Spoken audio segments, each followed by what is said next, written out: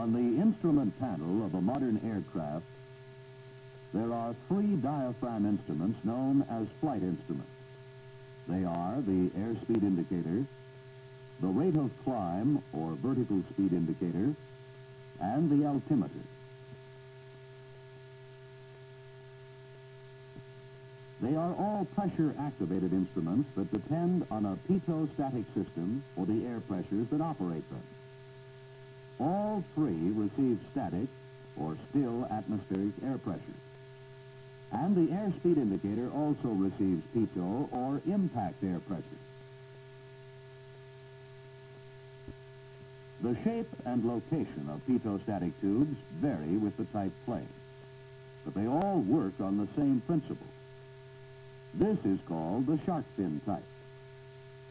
As the plane moves forward, impact air enters port A and passes through tubing to the diaphragm of the airspeed indicator. A baffle and a moisture trap stop most of the moisture from entering the tube. Accumulated water leaves the system through drain holes. This is the pitot or pressure side of the system. Static or still air under the prevailing atmospheric pressure for the altitude at which the plane is flying enters the static tube. The static holes admit only the existing atmospheric pressure through static lines to the 3 diaphragm instruments. The pitot and static tubes are sealed from each other. When the aircraft is in flight, the air pressure in the pitot side is always greater than in the static side. Moisture in the static tube escapes through the static air hole. Electric heating elements prevent icing and keep the drain holes open in both the pitot and static sides.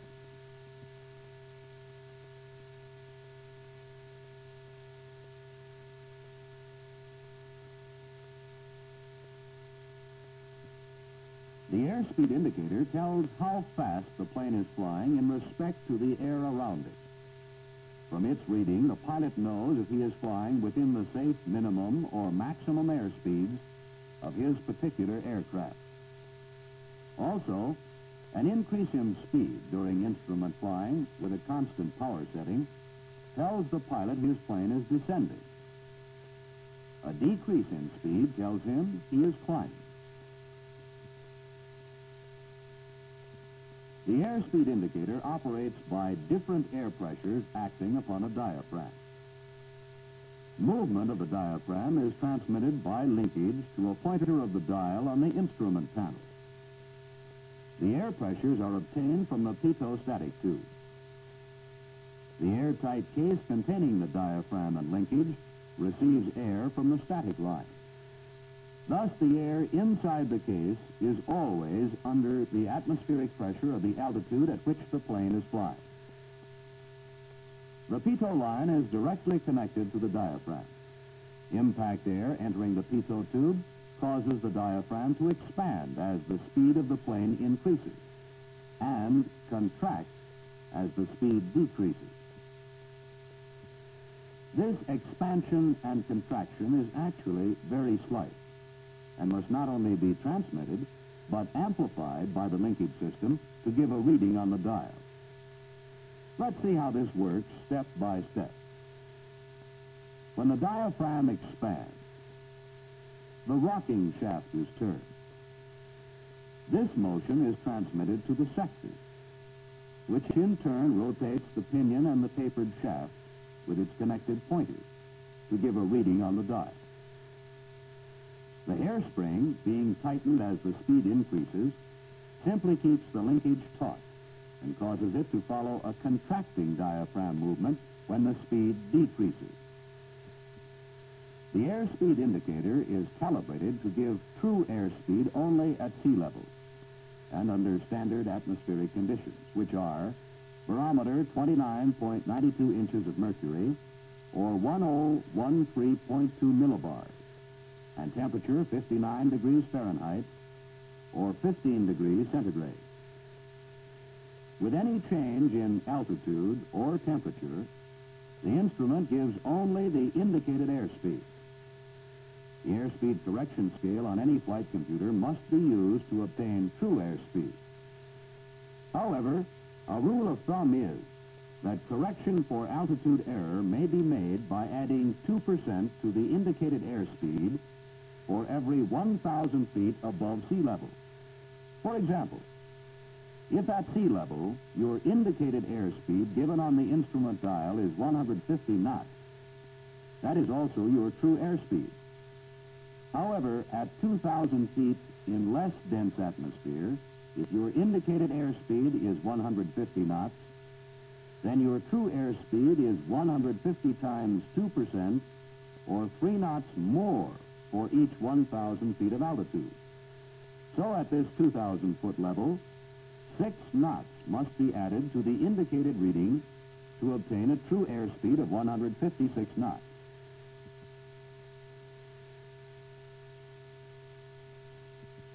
At 4,000 feet, an indicated airspeed of 150 knots means a true airspeed of 162. At 6,000 feet, the true airspeed is 168. And at 8,000 feet, an indicated airspeed of 150 means a true airspeed of roughly 174 knots.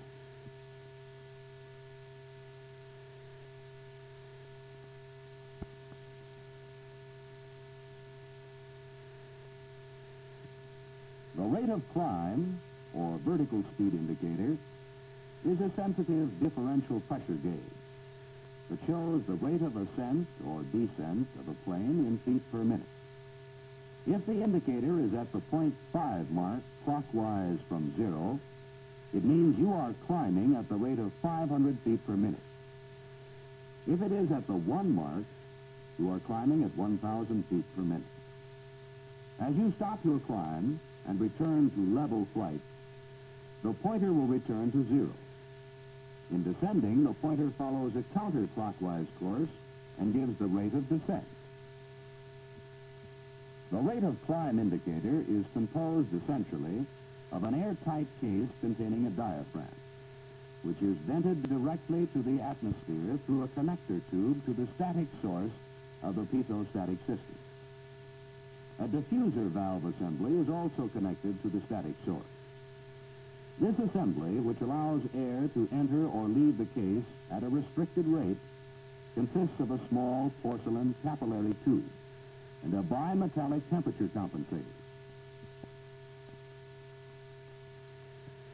There is a linkage system composed of a link, an arm, a rocking shaft, a sector, a pinion, and the pointer.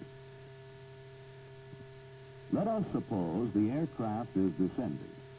Air enters from the static source of the pitot-static system.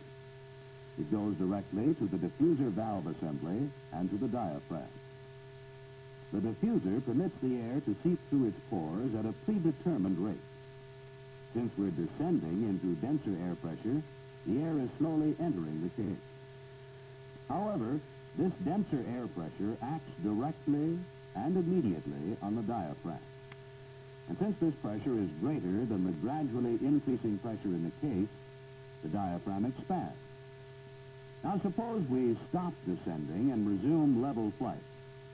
Within seconds, the air seeping in through the diffuser completely fills the case. The air pressure inside the case now equalizes that acting on the diaphragm, and the diaphragm returns to its original position. Now let us suppose we start climbing. The air pressure inside the diaphragm and static tube immediately become less as the plane moves up into less dense air. Pressure inside the case also begins to lessen as air gradually seeps out through the diffuser assembly. However, the pressure inside the case is now greater than that inside the diaphragm, and the diaphragm begins to collapse. When the plane resumes level flight at its new increased altitude, the air pressure inside the case soon equalizes that inside the diaphragm, and the diaphragm returns to its normal position. Basically, here is how the linkage works when the plane is descending. As the diaphragm expands, it gives the link a pushing movement. This moves an arm, which turns the rocking shaft. The rocking shaft turns the attached sector, which is meshed with the pinion. As the pinion turns, the connected pointer gives a new reading on the dial. The hairspring simply keeps the linkage taut and prevents backlash. Let us suppose this is the position of the diaphragm and linkage with the plane in level flight. As the plane descends and the air becomes denser, the diaphragm expands and the linkage operates to cause a new reading on the dial. Returning to level flight, the pressure inside the case rapidly equalizes the pressure inside the diaphragm, causing the diaphragm to contract to its original position and the pointer to return to zero.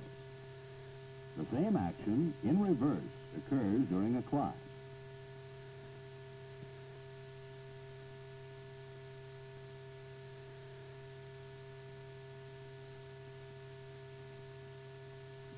The altimeter is essentially an aneroid barometer that translates inches of mercury into feet of altitude.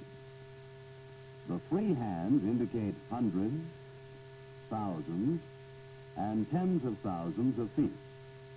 Thus, this reading would indicate 400 feet. This would be 1,400 feet, and this 14,000 feet. Air from the static source of the pitot-static system enters the airtight instrument case. Decreasing atmospheric pressure as the aircraft ascends acts on the multiple diaphragm, causing it to expand. Increasing pressure, encountered as the plane descends, causes the diaphragm to contract. This diaphragm movement is transmitted by multiple gears to the three hands on the dial, which show hundreds, thousands, and tens of thousands of feet. In its simplified form, this is the operation of the linkage. As the diaphragm expands, it pushes a link which in turn rotates a rocking shaft. This movement is imparted to the sector, which greatly amplifies the linear motion of the diaphragm. The meshed pinion gear turns the tapered hand staff and the connected pointer in a clockwise direction, indicating an increase in altitude. The hairspring keeps the mechanism taut. In descending, the action is reversed. In climbing or descending, a 1/4 inch movement in the diaphragm sends the large pointer 35 times around the dial. The diaphragm is sealed with a constant internal pressure of 29.92 inches of mercury, or standard sea level pressure. This gives an indicated reading of 0 on the dial. As the aircraft ascends, the decreased atmospheric pressure allows the diaphragm to expand, and a higher reading is shown on the dial. The action is reversed in descending. In the same manner, a change in atmospheric pressure will cause a different reading on the dial. Say you are flying at 1,000 feet above sea level under standard atmospheric conditions. Barring installation and/or mechanical errors, your altimeter dial will show an altitude of 1,000 feet. Now suppose you entered a low-pressure area where the barometric reading, radioed to you from the ground, was 29.71 inches of mercury. Your altimeter would read approximately 1,200 feet, an error of 200 feet, since your actual altitude would still be 1,000 feet. The same would be true in reverse if you entered a high-pressure area. To correct this error, you turn the adjustment knob until your barometric setting corresponds to that radioed to you from the ground, 29.71. A synchronized gear mechanism automatically changes the altimeter pointers back to the indicated altitude of 1,000 feet. During flight, there should be frequent radio contact to determine barometric pressure and the necessary corrections made.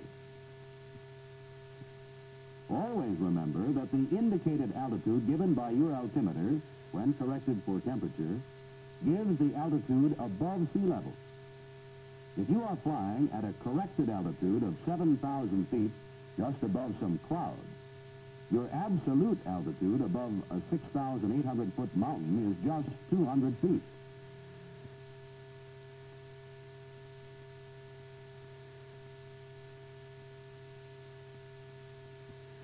Remember that your 3 diaphragm or pressure-activated performance instruments all receive their activating force from the pitot static system. The airspeed indicator utilizes the difference in air pressures received from the pitot and the static tube. It is the only one to receive both static and pitot or impact air pressures. The rate of climb indicator is activated by the rate of change in static air pressure. And the altimeter is operated by changes in static or atmospheric pressures acting on a sealed diaphragm containing a trapped pressure of 29.92 inches of mercury, the standard sea level air pressure.